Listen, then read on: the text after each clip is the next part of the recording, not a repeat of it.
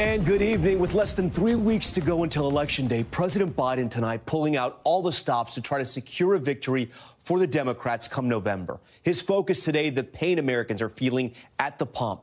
The president announcing that he will tap into the country's strategic reserve yet again, releasing 15 million more barrels of oil.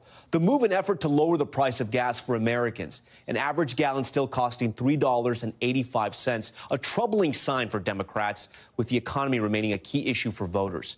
Congresswoman Val Demings, just one of the many Democrats vying for a Senate seat that could determine the control of Congress. The Florida representative clashing with Republican Marco Rubio in a heated debate. And in Arizona, the influence of Donald Trump being put to the test. Trump-backed candidate for governor Kari Lake getting help from the GOP and a former high-profile Democrat. Her Democratic opponent, Katie Hobbs, slipping in the polls. Our Vaughn Hilliard is in Tucson with much more on that race in just a moment. But we want to begin with the strategic move from the president and our chief White House correspondent, Peter Alexander. Tonight, under pressure over the economy, President Biden announcing a move aimed at lowering high gas prices, releasing 15 million barrels of oil from the Strategic Petroleum Reserve.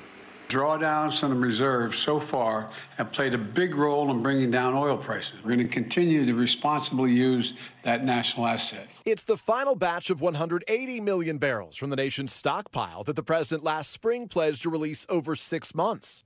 Today, saying the reserve is still more than half full and that he plans to refill it. But Republicans are blasting the move that comes less than 3 weeks before the midterms. It's Strategic Petroleum Reserve. It's not the political Petroleum Reserve. The president insisting his decision is not about helping Democrats, but all Americans.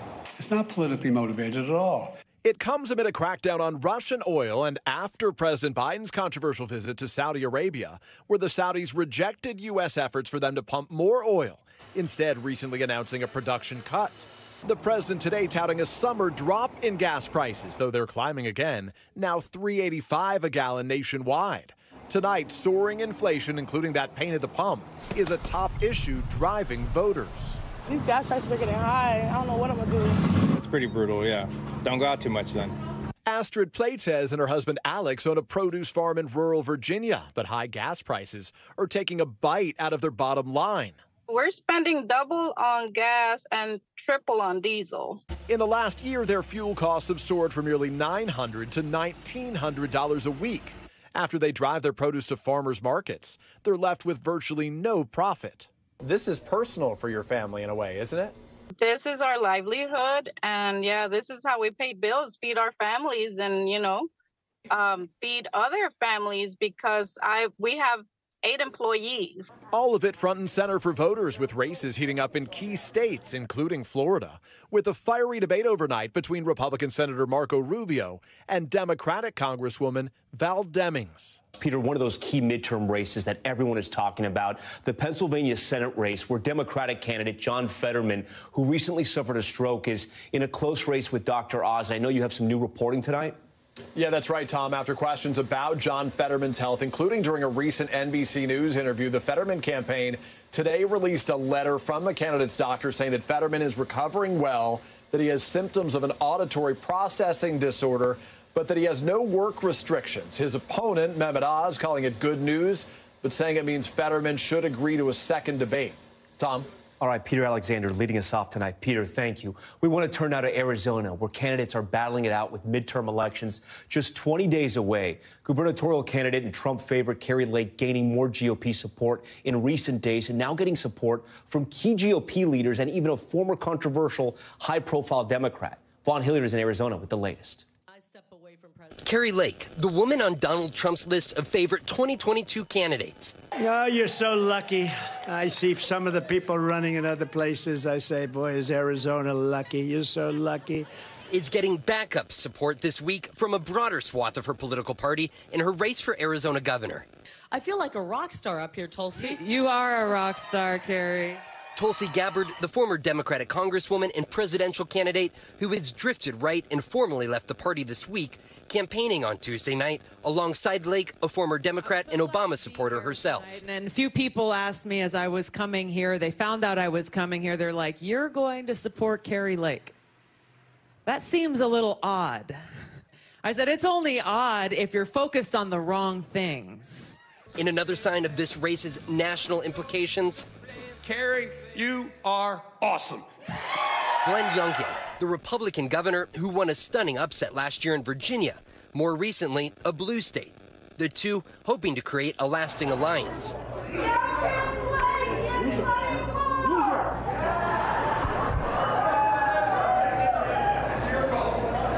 Potentially even on the national stage. Lake's Democratic opponent sitting for an interview with Arizona PBS. Hobbs has continued to avoid debating Kari Lake, saying it would only give a platform to her opponent's election denying. In response, Lake's campaign on Tuesday night made a mockery of that decision. Please give a warm welcome to Secretary of State Katie Hobbs.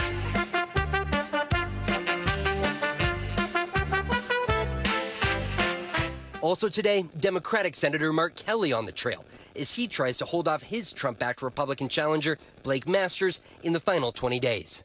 I've got, hundreds and hundreds, if not thousands of volunteers that are out there making phone calls, knocking on doors to get out the vote.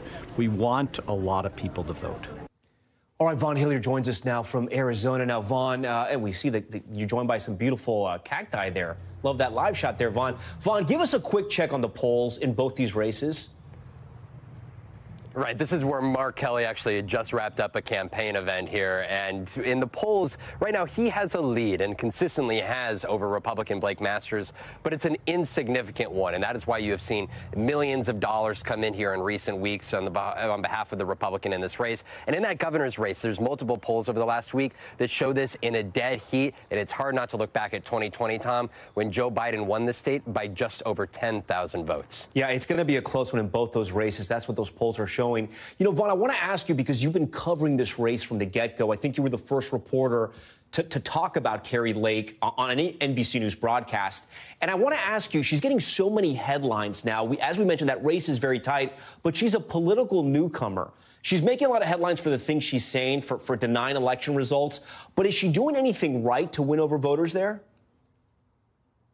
Well, you see it there in the polling here, and over the last 24 hours, choosing to campaign with Tulsi Gabbard and Glenn Youngkin, she's trying to broaden her appeal to conservatives who had left the Republican Party to vote for Democrats in recent years, as well as those independent voters. Kari Lake was on TV here for nearly 25 years as an evening anchor. She was known across Arizona, and her appeal to the voters here in the state has been, I understand you, I know you, I don't need D.C. consultants. Over the course of the last year and a half, she hasn't paid D.C. consultants to do polling to determine what she should say on issues. And that is where you have seen her develop policies over the last year, talking about immigration, the economy, water issues here, trying to connect with voters. Of course, the election denialism has made this a challenge for her. There have been independents and Republican voters, as well as Republican officials even, who have called her out and said that they're going to vote for the Democrat, Katie Hobbs, because of that here. At the same time, that is where the big question mark is. Is she able to win enough of those voters in to pull off a victory? And if she does, it's clear, based off of Donald Trump and Glenn Youngkin's reception to her, she could have a bright political future in this Republican Party. Tom? Our man in Arizona, Vaughn Hilliard. Vaughn, we appreciate it. With candidates in key elections vying for voters in the final days before the midterms, I want to bring in NBC News senior political editor, my good friend, Mark Murray, to break down all of this for us. Mark, before we get into individual races, over the last two elections, a lot has been said and researched on Trump voters, right, and whether or not they agree to be polled. Trump isn't on the ballot or in office. Do we think there's a chunk of voters on the right who are not being included in those polls? And I ask this because so many races across the country are razor thin right now. Yeah, Tom, after the polling misses in 2016 and 2020, I think it's important for everyone to have a healthy amount and skepticism about the polls. And really, the polls can tell us if a race is close, and Vaughn was just going through the Arizona Senate and gubernatorial contests that are very close. But they can't really give us any kind of precision. So if one candidate's leading over 2 or 3 points, we really can't actually determine who's going to end up winning that contest. So it's better to use the polls to say, is a race close or not, versus we know that someone is certain going to win if they're ahead by 2 or 3 points. And so that's my guidance, and I think we have a lot of close races across the country. Yeah, no, we do. And so I want to get to Florida, right, because we just saw that in Peter's report.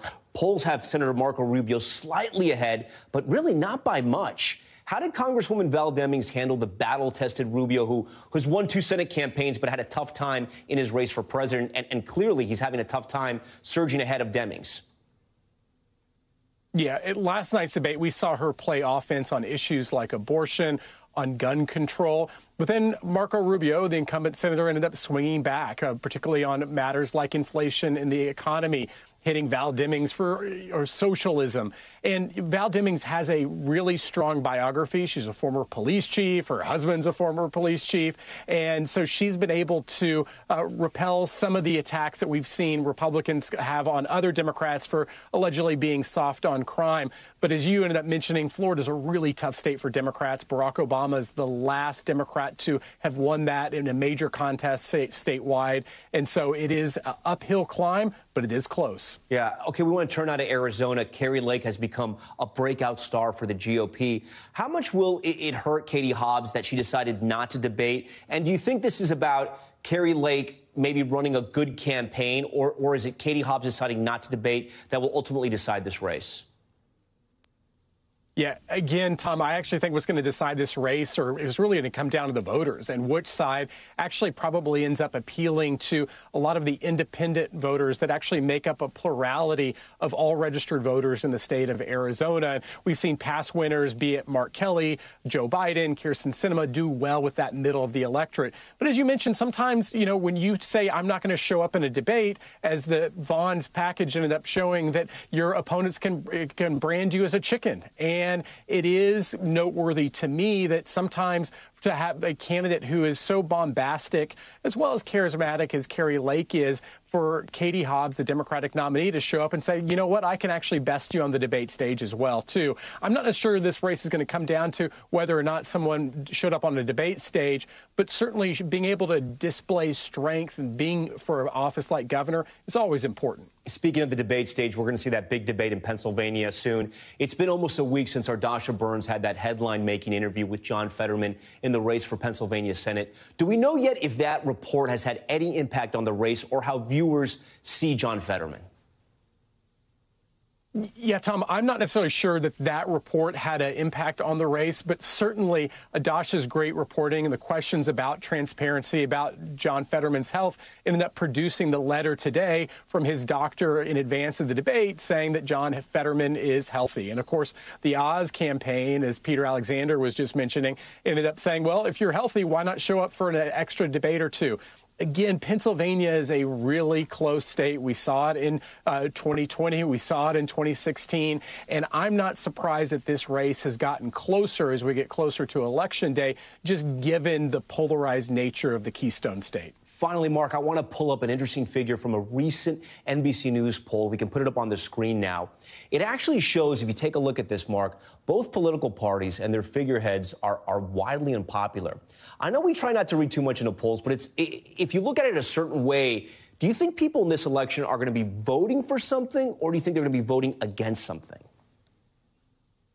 It's probably a little bit of both. But, Tom, you know, our politics is so polarized now. And it's honestly a much different situation it was when you and I first started covering politics a couple of decades ago, when there were popular political figures. The opposition might not have liked him, but George W. Bush was popular for a large swath of his presidency. Barack Obama was popular. John McCain was popular. But we now have entered this stage where almost every politician, whether past, future, or present, is unpopular in our politics right now. And I think a lot of it just reflects not only the polarized nature of American politics, but also the middle of the electorate is just as polarized as everyone else is. And so I think that is one of the biggest changes that we've seen in our politics over the last decade or two. Mark Murray, one of the best minds in politics. Mark, thanks so much for joining Top Story tonight.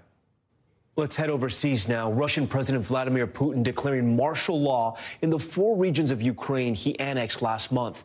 This as Putin's military tries to maintain control as Ukraine pushes to retake territory. NBC News chief international correspondent Keir Simmons joins us now from Moscow. Keir, what does this decision by President Putin to declare martial law exactly mean? I mean, we know what martial law means, and the Russian military has been in these regions. What is different now?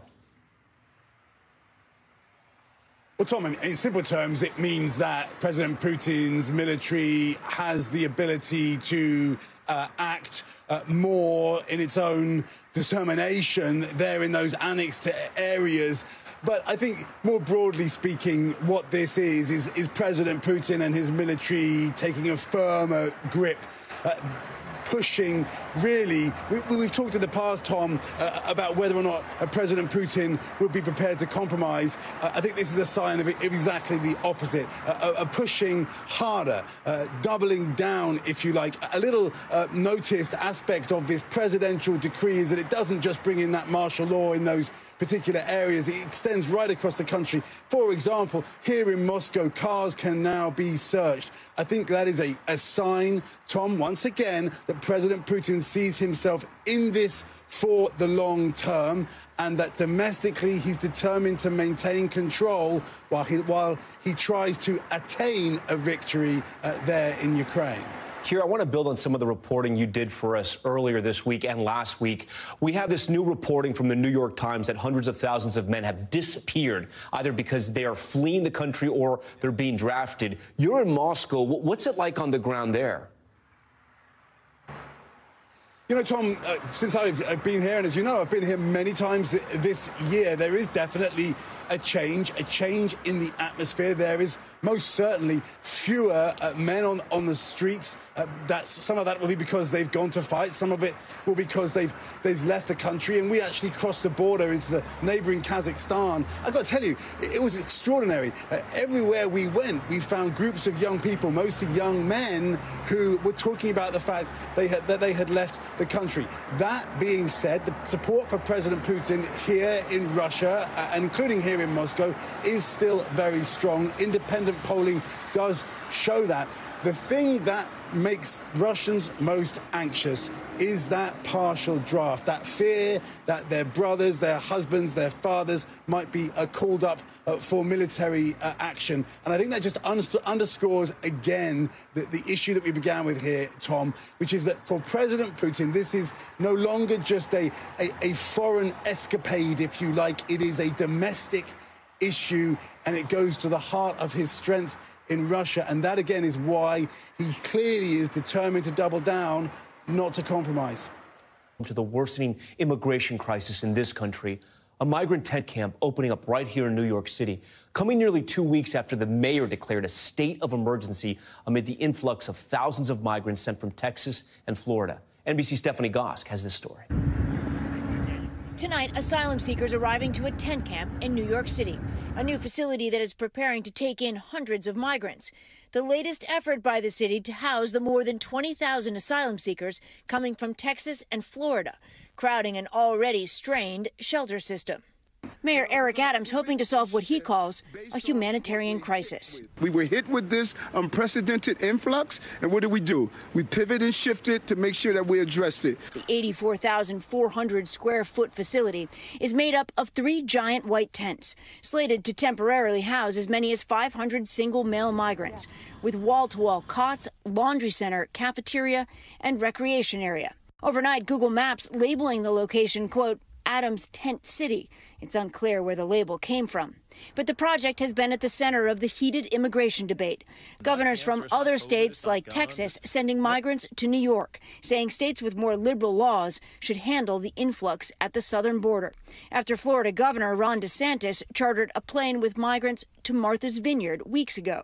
Politicians ramping up the rhetoric ahead of the midterm elections. Joe Biden's 5 million illegal aliens are on the verge of replacing you. In New York, the mayor now under fire for housing the migrants on Randall's Island. Republicans say it's a waste of money, while critics from the left say the tents are unacceptable. Tent City is horrible. It's just a repeat of what they're escaping right now. The new facility was put here on an island that has no housing for New York City residents and few facilities after concerns about flooding caused the city to scrap plans to set up tents in the Bronx. Women and children are being housed in hotels in the city. It's just the men in the facility here, and there are lots of services for them as well, medical services as well as caseworkers who will help them to start navigating the very complicated immigration process. Tom? Stephanie Gosk for us tonight. Stephanie, we thank you. For more, I want to bring in Monsignor Kevin Sullivan, Executive Director of Catholic Charities of New York. He is on the front lines of this crisis and has called on the federal government for more help. Monsignor, thank you so much for joining Top Story tonight. I know you're seeing this problem up close. That's why I wanted to have you on Top Story. You're not a politician. Tell me what you're seeing day in, day out. I'm seeing people who are fleeing for their lives from Venezuela, for the most part, a few other countries. And they're both seeking safety here, but they're also seeking opportunity, because when they arrive here, one of the first things they say to us is, can we get a job? They're here to make this the land of opportunity that the United States and New York has been for more than a century. The mayor has declared a state of emergency on this crisis. I'm trying to understand this, and I don't want to get political, but I want to understand. If New York City is the greatest city in the world, how can we not handle the influx of migrants? Border towns with much smaller budgets, much smaller populations, have been doing this for decades. Why can't New York figure this out? New York has done this for a century of welcoming new people. What we have is an unprecedented situation where migrants aren't really coming as they usually do in small groups, et cetera. They come to family members, to other communities. They're being sent sometimes to the wrong addresses as well, I know. Absolutely. And so they're being sent here. Yes, you know, they probably sign a document that says they're coming voluntarily, but they really are being bussed here. And that's what's creating the crisis. Sure, we can handle it. We want immigrants to come. But the way that they're coming without any preparation, just being bussed here, that's what's creating the crisis. Then why are you asking for federal help if we can handle this? We can handle it with federal help. We can absorb the people who are coming here, but we need the help of the federal government. Give me examples of what. Are you talking about money? Are you talking about more 10 cities? What exactly are you talking about? There are a few things that the federal government needs to do. One, there is the funding to provide some of the services that are needed. Secondly, there's the policy that would enable those come here to have the ability to work. They need work permits. There also needs to be a policy in Texas at the border for an orderly receiving of people who are applying for asylum so that they can have their cases heard in a very expeditious way. So there's a lot that the federal government can do. And that's why we have a crisis in New York, because immigration is a national problem. It's not Texas's problem. It's not New York's problem. It's the problem of the United States. Does the mayor, does he have a grasp and a handle of what's happening here? I think New York City has been very welcoming. I think this... That's not what I asked. I mean, we see the video. We see people being greeted when they come in off the buses. Right. But I'm asking if he has a grasp on how to handle the situation. He's calling it a crisis, calling it a state of emergency. I just want to make sure these human beings, these families, are being taken care of. These people are being taken care of. Are there mistakes? Is there a lot? Or is the system overwhelmed? Without a doubt. But New York City has opened its arms to receiving people who are here. And it's not just city government. And that's the mistake that a lot of people make. This is not the government's problem alone. It's all of us. That's why I've been at parishes that have opened their churches, their basements to feed people. I've been at community groups that are welcoming. It's why Catholic Charities has seen over 2,000 people. This is not merely a government problem. This is New York's problem. It's the nation's problem. And all of us have to pitch in to do it. And it's not going to be perfect. It's a crisis. Things don't always work out. But when we make mistakes, then we have to get it right. Let me ask you about the schools. We've seen reports about public schools maybe getting a little crowded, maybe public schools not being ready for this. Are parish schools in the city taking in immigrants, do you know? We have made an offer that any of the asylum seekers who are here, if they want, we will find a way for them to get a scholarship to come to our Catholic schools. Now, as of yet, we're still working through it, but we've made that offer for our schools to be open. The migrants that are coming here, when you're talking to them, do they want to stay or do they want to go to a different state? Most of them want to stay here. Some want to go other places. And why do they want to stay here? Because New York is the premier city of opportunity in the United States. So that's why they want to stay here. Do they understand that they're being, in some ways, used as political pawns right now? Do they understand that? I don't know whether they understand that or not. I know that they are coming here because they see New York as a place of safety and of opportunity. I don't know whether they understand they're being used in that way. All right, Monsignor Kevin Sullivan, I want to thank you because Catholic Charities always does good work all over the country, all over the world, helping people. And I know it's not easy. I know you're dealing with a lot of people every single day, including families. So we thank you for that. Thank you for the opportunity to speak. All right, Monsignor. Still ahead tonight, the medical emergency at an elementary school in Missouri. Several students rushed to the hospital after getting sick this afternoon. What firefighters discovered at the scene. Plus the chilling new video of that deadly plane crash in Ohio and the investigation now underway. And the new body cam footage out of Florida, why deputies are going door to door and arresting people because of their voter registration. Top story just getting started on this Wednesday night.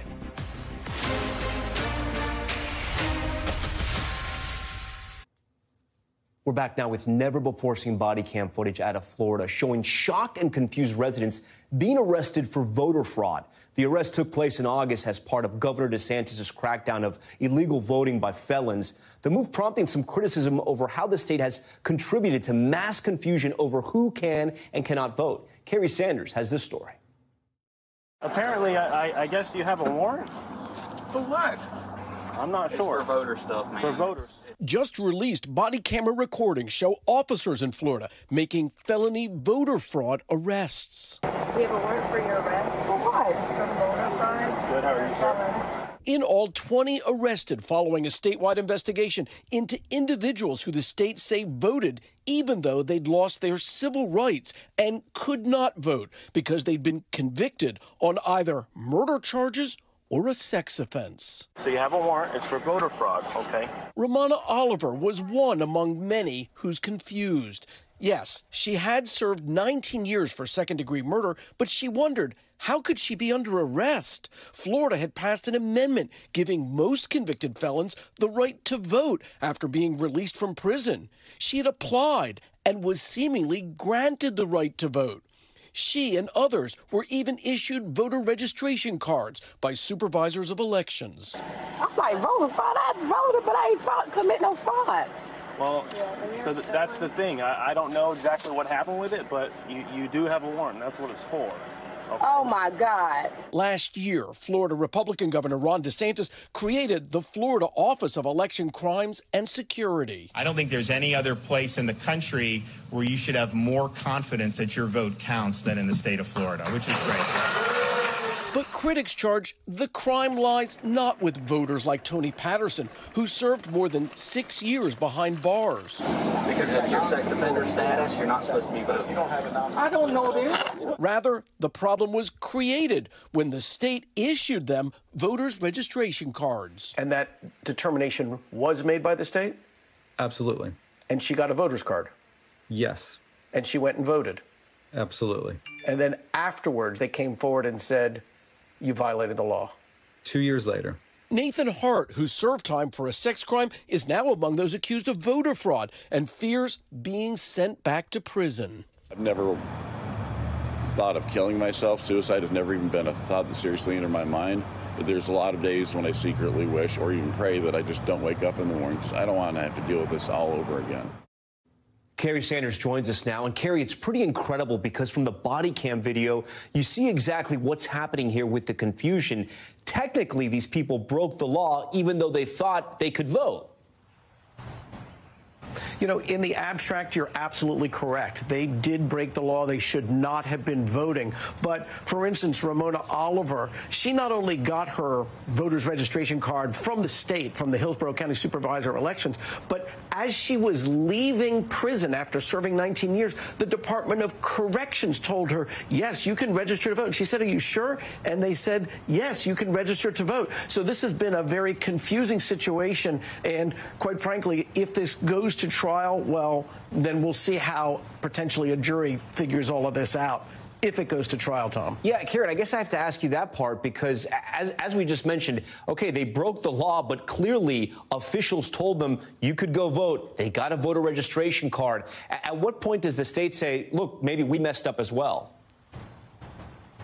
Yeah, well, they haven't said that so far. And if this does go to court, for instance, some of these trials are already set for November after the midterms. So Ramona Oliver is set to go to trial in December. And if she or others were to be convicted, they could be sent back to prison for up to 5 years. So there's a lot of high anxiety here, too, Tom. Kari Sanders for us tonight from Fort Lauderdale. Kari, we thank you for that. When we come back, the skeleton kidnapped. A 14-foot Halloween decoration snatched in broad daylight. The reward its owner is now offering to get it back. Stay with us.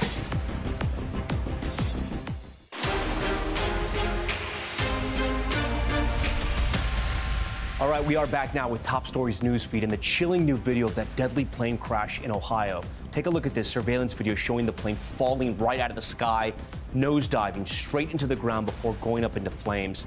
The pilot and passenger on board both killed. The NTSB now investigating that video as they work to determine what exactly caused that accident. A carbon monoxide leak sickening several students at an elementary in Kansas City, Missouri. 7 children and 2 adults rushed to the hospital after they began to feel nauseous. The carbon monoxide monitors in the school maxing out indicated extremely high levels of the toxic gas. Firefighters say they found a leak in the boiler room. All other students were medically cleared. And the Halloween season off to a tricky start for one Texas woman after a 14-foot skeleton was stolen off her lawn. Take a look at the ring cam footage. It captured the moment a person pulls down the massive decoration during the day, then struggles to drag it into their car. The thief has yet to be identified, but the owner is now issuing a $50 reward, 50 big ones, for the skeleton's return. And next tonight, something not so scary, just very exciting. The launch of a new show here on NBC News Now. Special edition with Andrew Ross Sorkin. The limited series will feature in-depth interviews with key newsmakers. And tonight, Andrew sat down with Pfizer's CEO, Albert Bourla. I'm excited to be joined by Andrew now. He's, of course, anchor of Squawk Box on CNBC and a New York Times columnist. Andrew, thanks for joining Top Story again. So excited you're here. We're going to talk about that interview in just a moment. But first, I want to talk to you about the show. You know, our viewers know you from CNBC, Deal Book. Right. Of course, you're the best-selling author of Too Big to Fail. You produce movies. You co-created Showtime's Billions. Andrew, you have enough jobs. Why are you coming to News Now? You know, I just needed to be more near you, Tom. I mean, look.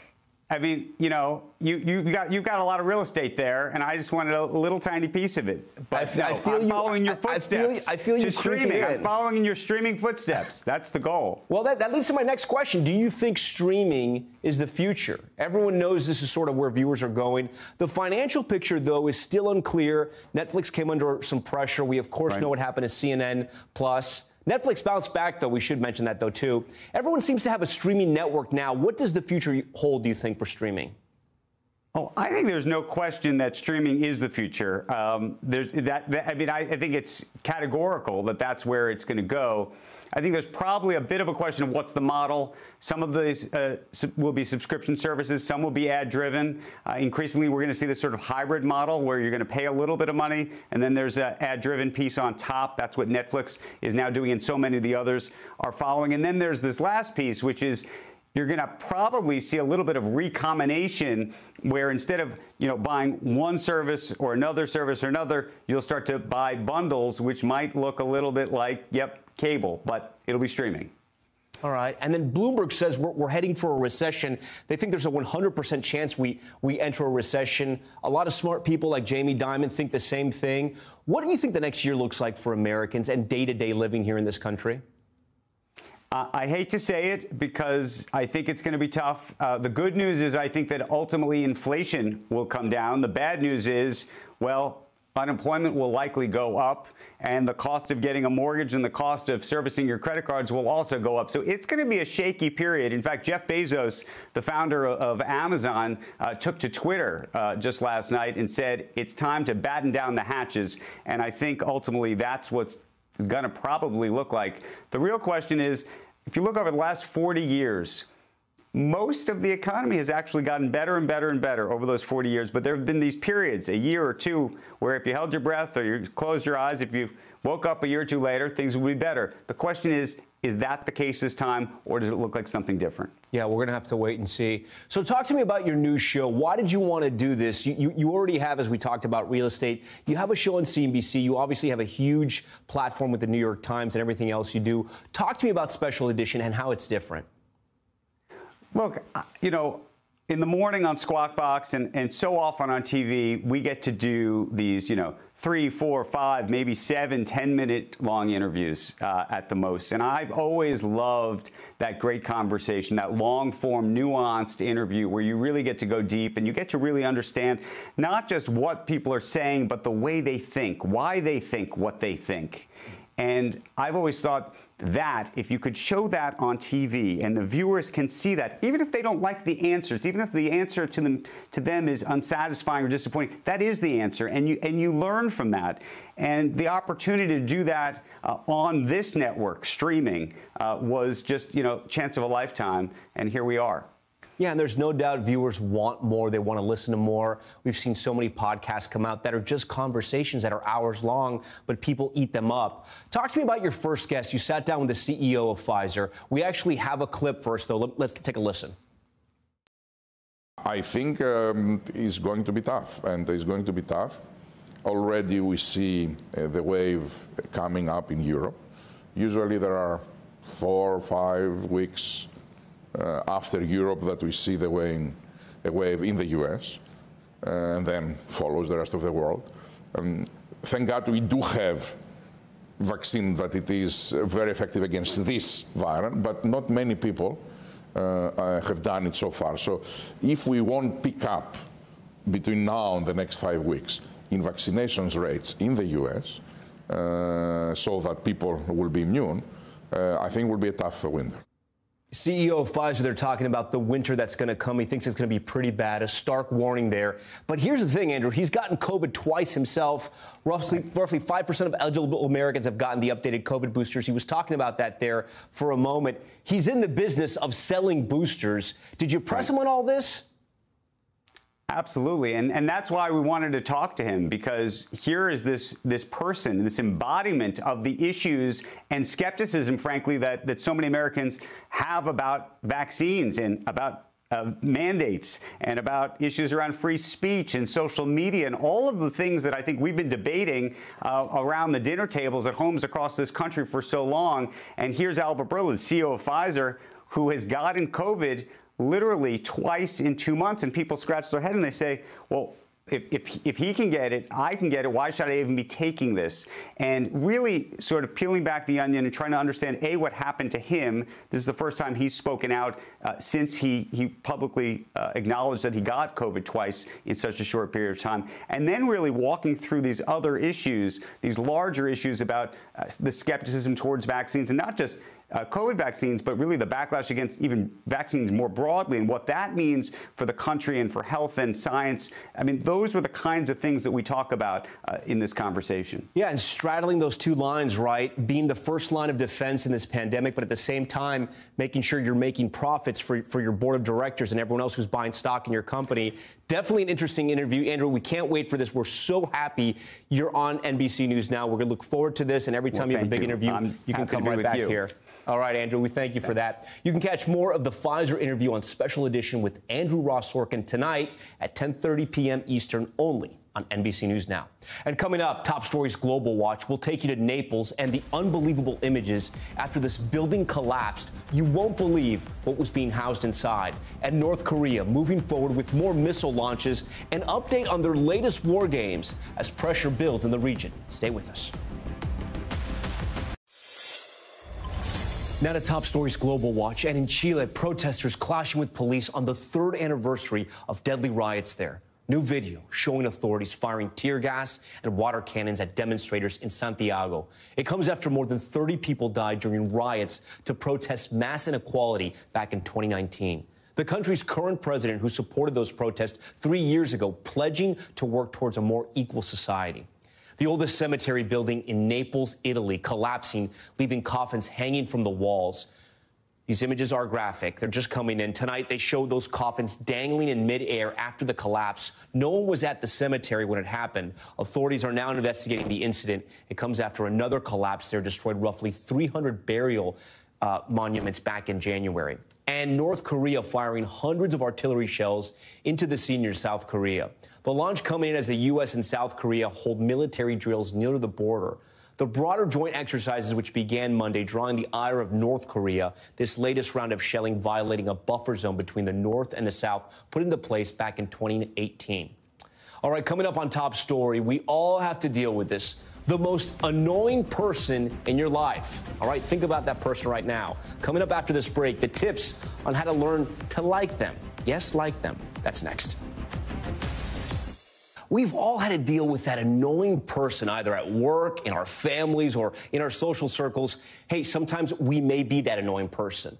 Well, an article in the Wall Street Journal caught our eye today, offering a possible solution on how to fix how you feel. There's new research suggesting how to fix your relationships, and some of the advice might actually surprise you. Joining us now is Wall Street Journal columnist Elizabeth Bernstein. She wrote that story. She also writes about all things that deal with human interaction and social psychology. And she's the author of the article, Learn to Like the Most Annoying Person in Your Life. Elizabeth, I read this. I love the title. I love everything about this because it's so funny. First of all, talk to us about basically how you lay out these specific strategies to learn to like the most annoying people in your life. And you start with saying, give them a second chance. You want to give them a second chance. We all have somebody we don't like. I feel confident about that. But when we want to change our own behavior, we want to have a goal. So you want to set a goal. And the goal can be, I'm just going to try to open up, give this person a second chance. That's just the starting point. Then you find one thing you like and you hang on to that one thing. Because if you find one thing, and everybody has one thing, I think, then you can keep going. Find that one redeeming quality to the one thing you guys have in common, maybe, and work from that. Next, you say the research supports watching how both you and they act together. Exactly. And really carefully, you can start with yourself. And so start with compassion, because there's a lot of research that shows that if we're compassionate to someone else, we feel better. And also some people, everybody's walking around right now with something wrong. Something's wrong in their life. They're dealing with things. We don't know what that is. Have a little compassion. Warm up a little. But you're also saying watch your body language and then don't gossip. What do you mean by that? So watch all of your own behavior. When we don't like someone, we tense up, we turn away from them, we complain, we gossip about them. We're not nice to them. Warm all your own behavior up. Be nicer. Give compliments. Don't gossip, because that's just going to enforce the negative that you're trying to get away from. This is so much like it's me and not you, right? You say It's important to spend time together. That seems so hard if you can't stand this person. You can't stand the person. But also often the people that we don't like, we're forced with. We're at work, or we somehow have to see them, or maybe they're a family member that, we see only at certain times. But spend time together, but spend time that's not forced. And here's something I thought was really interesting, again, from the research. When you get invited to do something, you like that person better. So invite the person you actually don't like. They're going to like you more, and then you're going to maybe warm up, but you're going to sort of get this ball going of somehow coming together, which honestly, I feel like we all have to do these days. But, on this point, though, which was interesting, you said don't just do small talk. I thought small talk is kind of a way in to kind of maybe be kind and maybe break the ice a little bit.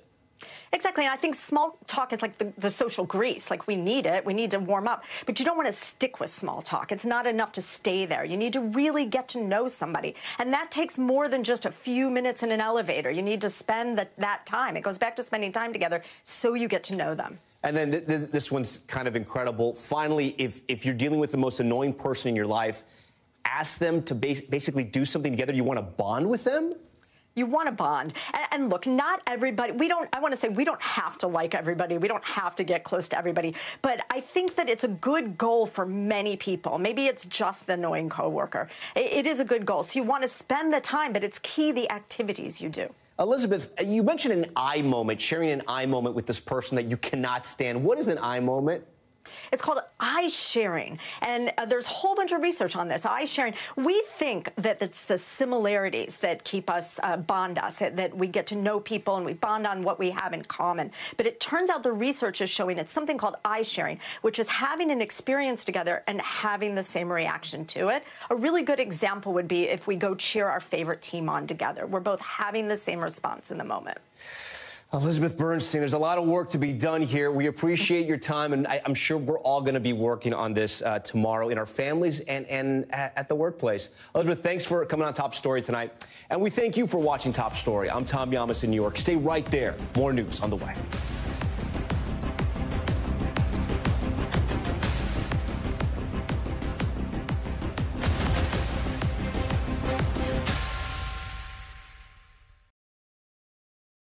Thanks for watching our YouTube channel. Follow today's top stories and breaking news by downloading the NBC News app.